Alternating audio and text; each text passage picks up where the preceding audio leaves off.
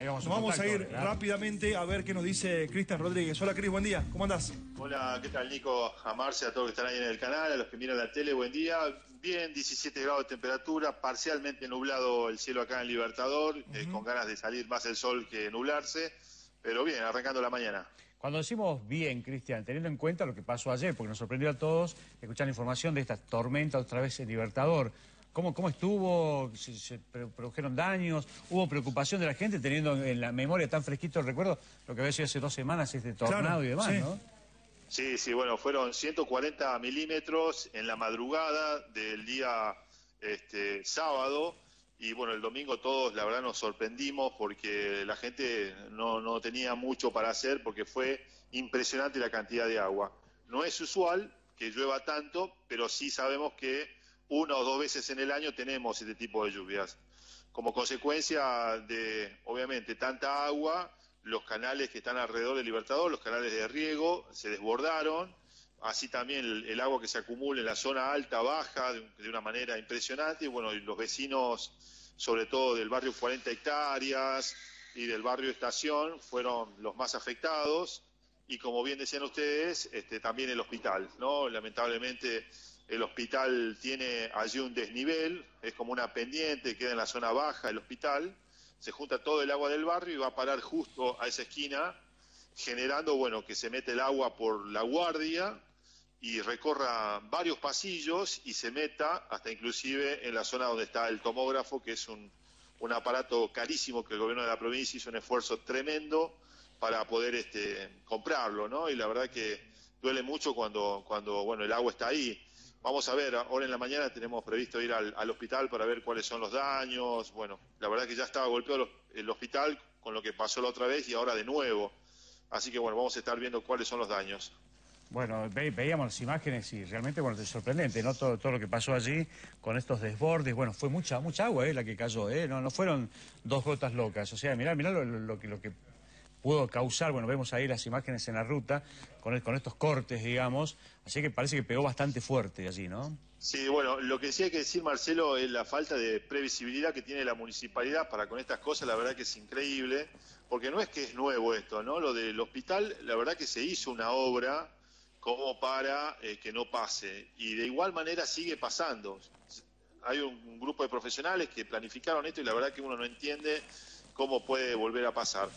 Y lo otro que también fue muy afectado es la sucursal del Banco Macro, que se metió el agua dentro de los cajeros, dentro del banco. La verdad que era muy peligroso y se ve la cantidad de agua que prácticamente cruzaba todo el barrio de La Loma y se metió, reitero, a la sucursal del banco, bueno, generando obviamente la indignación de los vecinos porque las calles están destruidas, sobre todo lo que es la calle Jacarandá.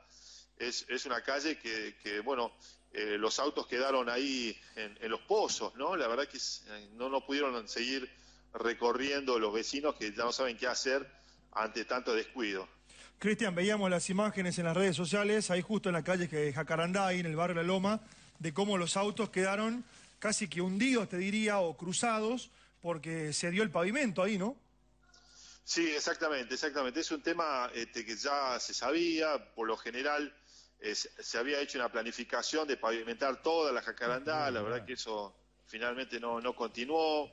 Bueno, las lluvias tampoco ayudan, pero bueno, habría que ver la manera y tratar de ser un poco previsible con el tema de lo que pasa en el tiempo estival. No estamos en un momento de tiempo estival. Claro. Así que bueno, las cosas no se han hecho algunas medidas preventivas para evitar lo que pasó, ¿no? Bueno, he estado viendo las imágenes y realmente te llaman la atención muchísimo. Mirá vos cómo los desprendimientos que hay.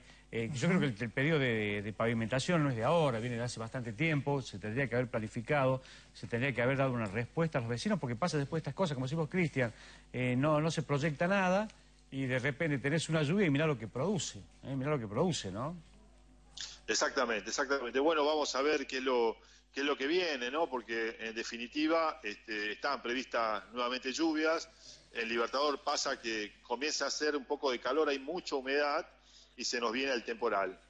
Así que yo calculo que no es la última lluvia. Los que vivimos acá sabemos que siempre pasa, así que esperemos que no sea tan tan tremendo como fue, reitero, en la madrugada del día domingo, cuando, bueno, la gente, sobre todo en las 40 hectáreas, las imágenes son dolorosas porque hay chicos que se han quedado sin colchón, que se han quedado sin ropa, la gente, sus cosas, las heladeras, los armarios, y es toda una hilera de aproximadamente 50 casas que quedaron inundadas y que nadie los fue a ayudar. Claro. Inclusive me estaban llamando hoy para que vaya a verlos porque necesitan camas, necesitan colchones, ese tipo de asistencia, así que bueno, vamos a estar enseguida también por ahí.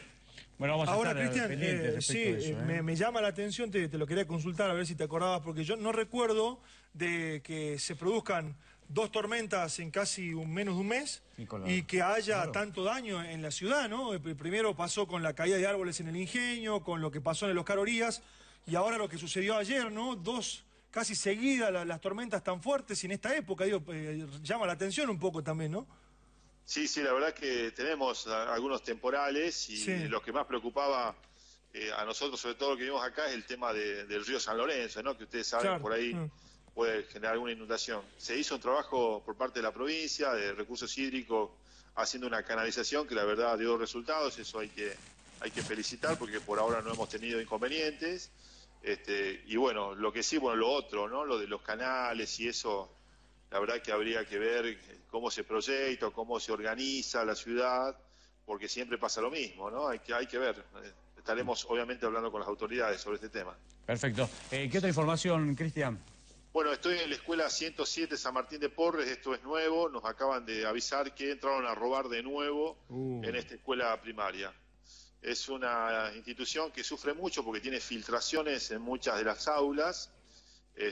Tuvieron que parar un solo día de clase, pero el sector, una de las salas se llueve dentro de los grados, es losa, así que bueno, es una obra que va a demandar mucho dinero. Por lo pronto me dice la vicedirectora que entraron, se metieron en los depósitos, acá estoy viendo que están todas dobladas las puertas, se entraron en todos lados de la escuela, es como hicieron un paseo los delincuentes para llevarse cosas de los chicos.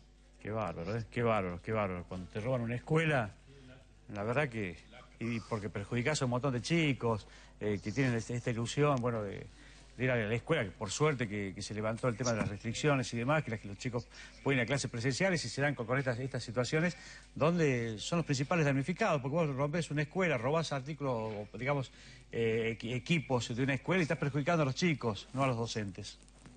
Bueno, Marcelito, te dejo porque está la vicedirectora aquí esperándome para entrevistarla. Te mando un abrazo y nos estamos comunicando, ¿te parece? Sí, por supuesto, y seguramente esta información la vamos a tener en los panoramas de noticias, así que bueno, adelante con eso, Cristian, y gracias por el contacto. Vale, un abrazo. Bueno, yo creo que vamos a ir de momento de una pausa.